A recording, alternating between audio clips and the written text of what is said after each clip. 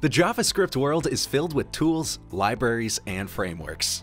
However, the framework you choose can be either an advantage or a significant drawback to your project. Therefore, it is crucial to explore the pros and cons of each tool. Today, we'll provide you with an overview of Ember, Vue, and Angular, as their popularity is growing fast among developers. Let's start with vue.js. Vue was developed and first released in 2014 by Evan You, and is widely used by lots of famous companies like Alibaba, BuzzFeed, GitLab, and many others. Why is Vue good? First of all, it is lightweight. If you compare vue.js with Angular and Ember, you will see that Vue wins this round. Moreover, when switching to Vue after other tools, developers mention how simple it is. Everything is utterly separate: the HTML template, style sheet, and necessary methods. That's why this framework is so easy to develop with. You get a better understanding of which piece of code you need to work on. Another positive side of Vue is the implemented virtual DOM that allows developers to manipulate and render the view.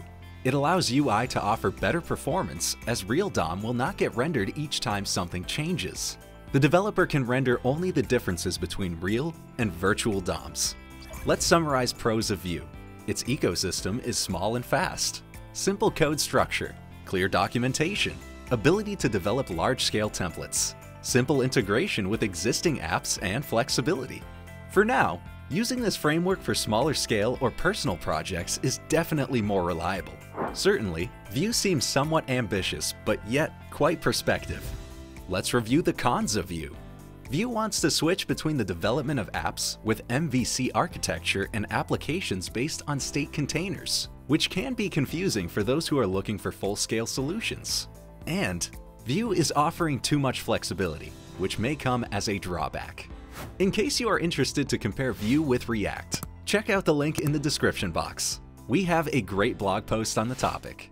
The next framework we'll discuss is EMBER.JS. This framework has existed for years.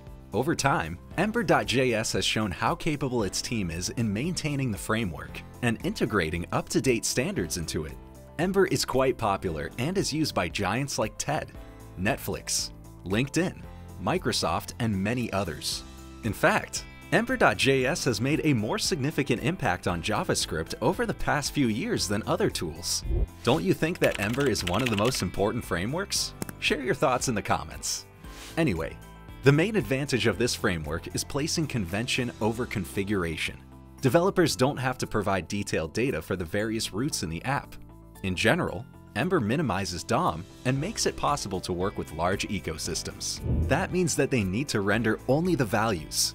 We also need to note that Ember boots quickly and is very stable.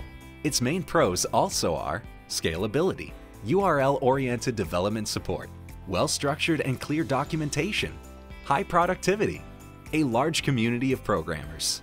However, the main disadvantage of Ember hides in its main advantage, meaning in the strict and regulated structure of developed applications. Its cons are slow rendering, silent errors, deep linking is not reliable.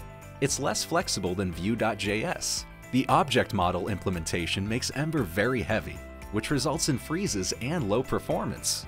Finally, it has lots of added layers. Ember is not suitable for smaller projects, since it can overcomplicate the app. Now we are moving on to our last fighter, Angular. It is a TypeScript-based JavaScript framework by Google. It was released in 2010. Angular can also brag about the apps built with it, from the well-known PayPal, Gmail, Malzy, to lots of other apps and websites. Angular offers a clearly defined framework that allows developers to work in one style and flow. So, if you are a fan of TypeScript, this tool would be a great choice. The pros of using Angular: high performance, server-side rendering, native CLI, ease in testing. Despite all those benefits, Angular has some cons. They are steep learning curve, difficulty in finding relevant guides. The framework is still under development, and lots of parts are continually being changed. Trying to choose the framework for your project, you will be comparing them for sure. Vue combines the most outstanding features of other libraries and frameworks while still getting constant updates. If you have an old web application that needs a more modern engine, the vue.js framework will be your best choice. Angular doesn't differ much from Vue, It is a bit heavier, but not significantly. It offers the same high performance, yet giving developers less freedom and pretty much forcing them to do everything the Angular way. Ember.js will be the perfect choice if you are looking for a well-structured and reliable framework.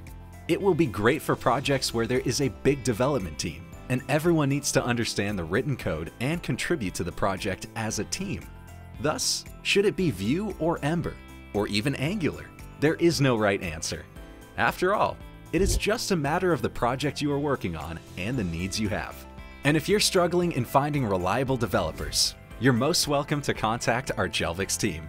We are a software development company providing UI, UX design, engineering, and testing services to top companies and enterprises. Find our contact details in the description box. Thank you for watching our video. Don't forget to like this video, subscribe, and hit the bell button.